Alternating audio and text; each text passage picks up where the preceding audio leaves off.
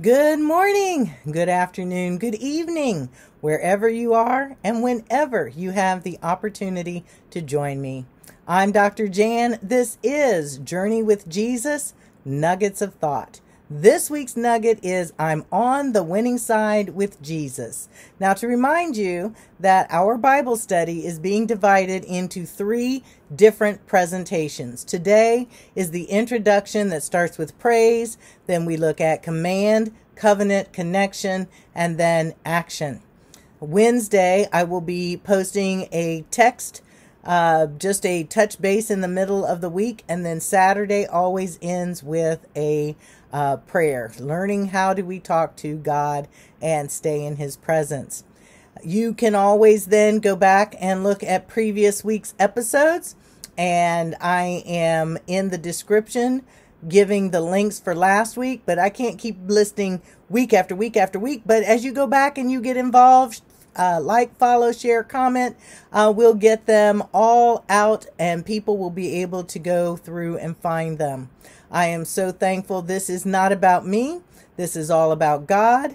Journey with Jesus. Everyone, the journey begins with the first step. So I'm glad you're here. This is for anyone who is wanting to walk a closer walk with Jesus, and you may not know Him yet as your Lord and Savior, and you may have known Him for years. Whatever the place is that you are in the right place, and I thank God for you. And I've already prayed before we got started that this will be a journey that each of us can take and then support one another. So throughout the week, I really am looking for this to be a community effort, that you are going to put your comments, questions, and that we can then begin to build a communication between us as we grow in Jesus.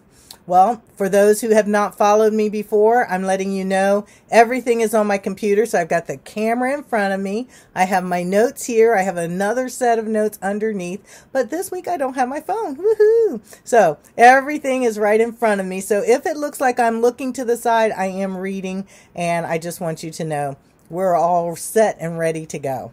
So again, I'm on the winning side with Jesus. Now, when I went to go look for the song that I would like to upload, I thought, oh my, none of these are any that I would want to share. They sort of remind me when I was a child that sometimes you go, oh my, they're a little flat, they're a little sharp, there's something.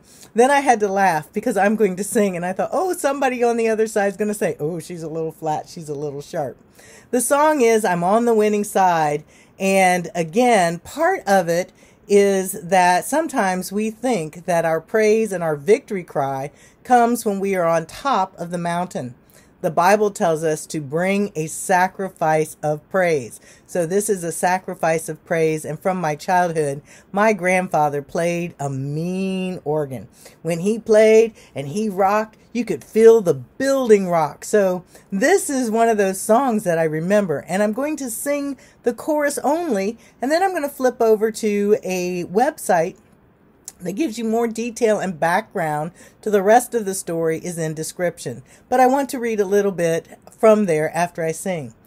I'm on the winning side, I'm on the winning side, I'm on the winning side with Jesus. Oh, hot may be the fray, my soul can boldly say, I'm on the winning side with Jesus. Because when we go over to look at the verses, it's like, I don't even remember. Is that really the song? So this song was written by Charles Wesley Naylor in 1921. So can you believe this song is 100 years old? First verse starts out, along the way of life are many foes that daily war against my soul. But constant victory my Savior gives to me as I press on to the goal. So I'm going to encourage you, as part of your Bible study, you're going to click on that link to go read the rest of those verses, and that becomes part of our meditation.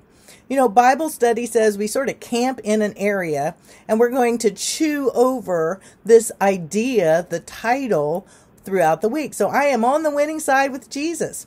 Now, I was very interested to find out more about Charles Wesley Naylor. First, that he was named after a great revivalist, Charles Wesley, but his real last name is Naylor, so it's not the revivalist.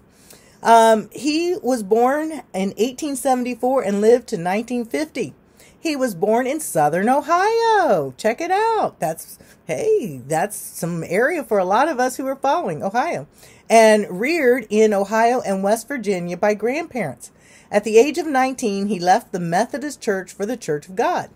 He worked for a while at the Gospel Trumpet Company in Grand Junction, Michigan, and on some evangelistic tours. He was ordained in 1899 in Springfield, Ohio. He was first injured in 1908 in Florida while moving timbers from under a meeting tent. He suffered a dislocated kidney and other internal injuries. A year later, he was in a bus accident that left him an invalid for the rest of his life. Naylor wrote 8 books, many articles, and pamphlets, many hymns and gospel songs. So again, I come back to when we talk about I'm on the winning side with Jesus, he was in a definite place of struggle. It wasn't like he had a rosy, wonderful life and everything was going great. So we have to remember that when we say we are on the Lord's side and we have victory, it's not because we may see it yet with our eyes, but it is from our heart and the faith and the trust and the belief that God never fails.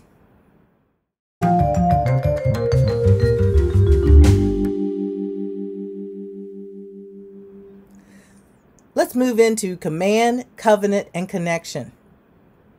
Our command, covenant, connection this week is sacrifice of praise. And I believe that's what Charles Wesley Naylor was doing. He was giving God a sacrifice of praise, even in the midst of his circumstances. Complete invalid, he was still praising the Lord.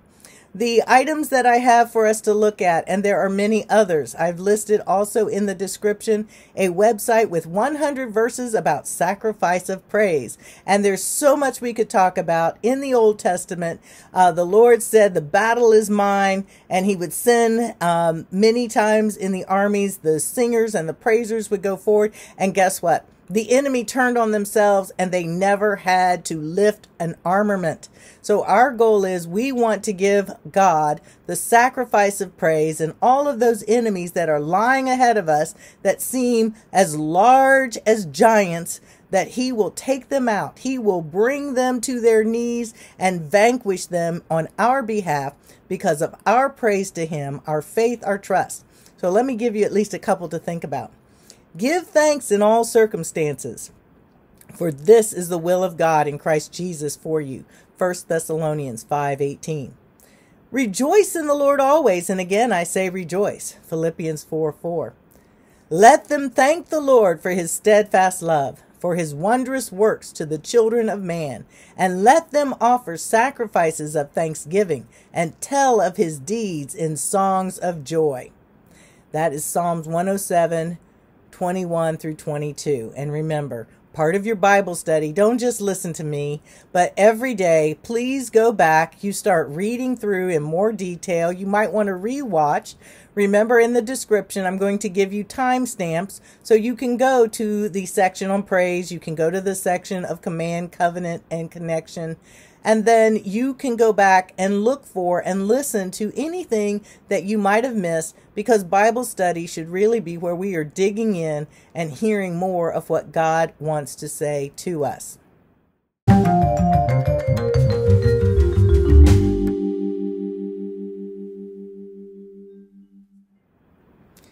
We're always called to action.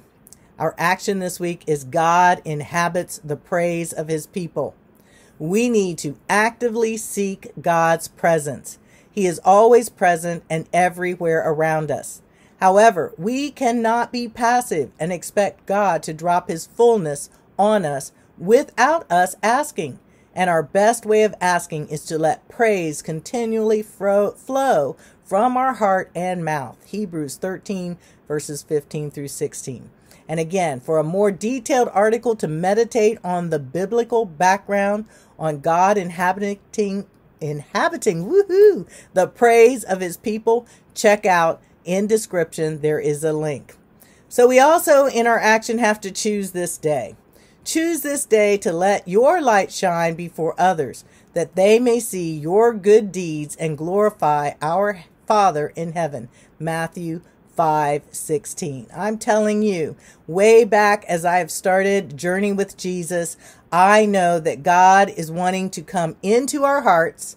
And as he comes in, we become his light here on earth. It shines out, it surrounds us, and it draws and it attracts others to him. It's not about us. It's all about him. So I'm glad you're joining me this week. Let's keep looking to the sky for his glorious appearing. We never know when it may be, but you know what? We are called to stand and occupy and to be warriors of God. And remember, we are on the winning side. And you know what our weapon of war is? Love. Love. So you'll have to go back. If you've not been following and listening, there are other episodes of Journey with Jesus that talks about love, about all of the things that we need to be doing that are now going to make sense as we grow in the grace and in our process of putting more and more of God's presence in our heart, which then comes out and surrounds us. We are in the bubble of his protection. Have a great day. Make sure you like, follow, comment, and share. And let's get the comments coming and questions that you may have. Like, what do you mean? That's fine. This is a safe place to have a discussion. Love you. Bye.